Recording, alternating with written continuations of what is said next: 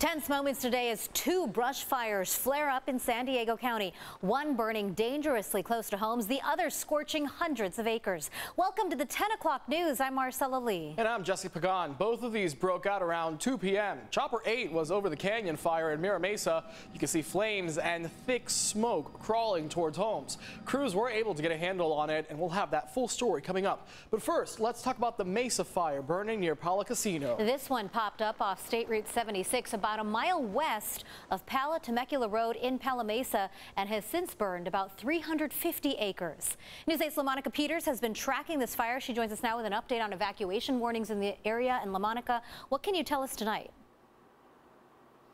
Well, the evacuation warnings have been lifted, but the crews continue to work to contain the fire. The temporary evacuation points have been closed, but Highway 76 has been reopened. Now, earlier today, there was a much different scene here.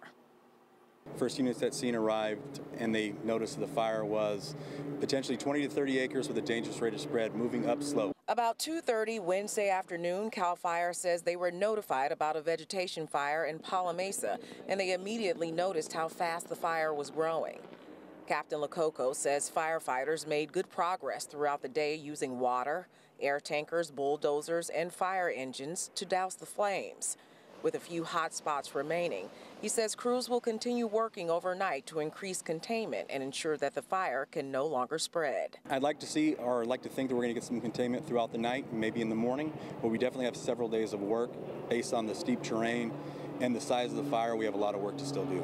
Lococo says, though there's no threat to homes in Pala Mesa, now is a good time for people throughout San Diego County to make sure they're prepared for a potential wildfire and/or evacuation. Just because we have cooler temperatures and some precipitation doesn't necessarily mean the risk of fire is gone.